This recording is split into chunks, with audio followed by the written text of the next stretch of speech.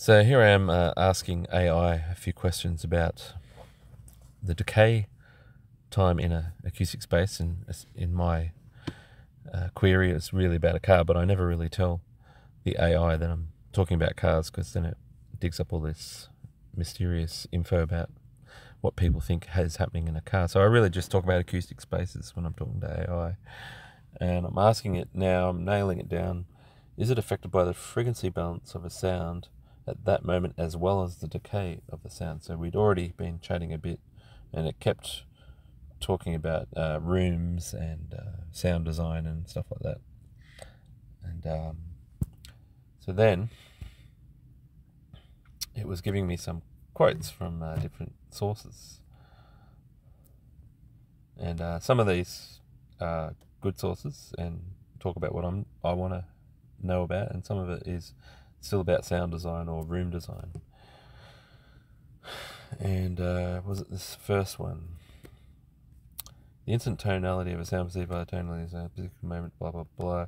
So that was more about designing sounds, like if you were composing for, game design, movie, sound, whatever.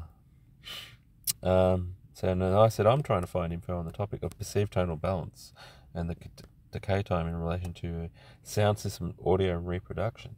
So it throws it out and keeps digging and finds me a few more sources. I think one of these, so it gives you what it finds, and then it gives you some paragraphs from what it finds, and it just chucked me one paragraph.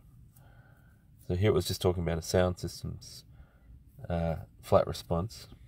And I said, yeah, I didn't really like that one, and it actually quoted 3 sources, and so I said, well, tell me about the other 2. So it gives me the quotes out of the other 2. And where was this one? The decay time is affected by the size and shape of the listening environment. A longer decay time will create more reverberant sound. Shorter decay. The decay time can affect the perceived tonal balance of the sound. Alright, so it's still not getting into that sound system tuning area. And then this one, a sound system with a flat flicker response will produce reverberation time in the room more accurately. However, a sound system with a non-flat response can create a false sense of reverberation, so that really wasn't it. And so I asked for some more sources. So are there any more? What did I say exactly?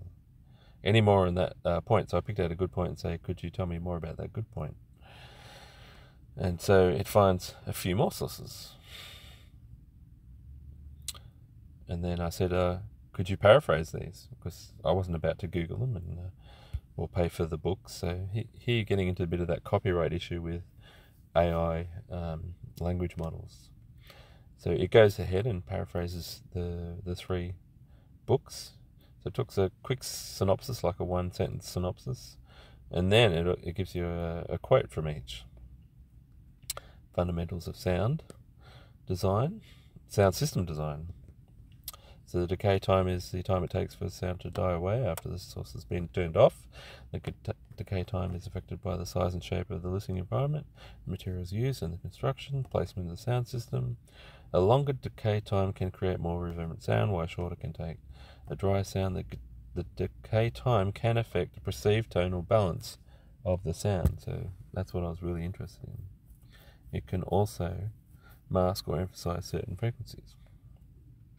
And that's what I was really after. When we're tuning a sound system, can the decay time influence the frequency response? And that's what I'm getting at with my auto corrections and different tuning techniques with the microphones in different places and moving them around. And it showed me all 3. And then I just said, just because I like to be a little bit cheeky with AI, I said, they all seem to paraphrase each other somewhat. He goes, yes, you're right.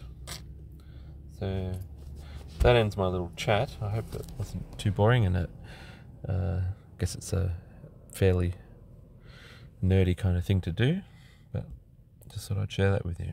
I'll catch you later.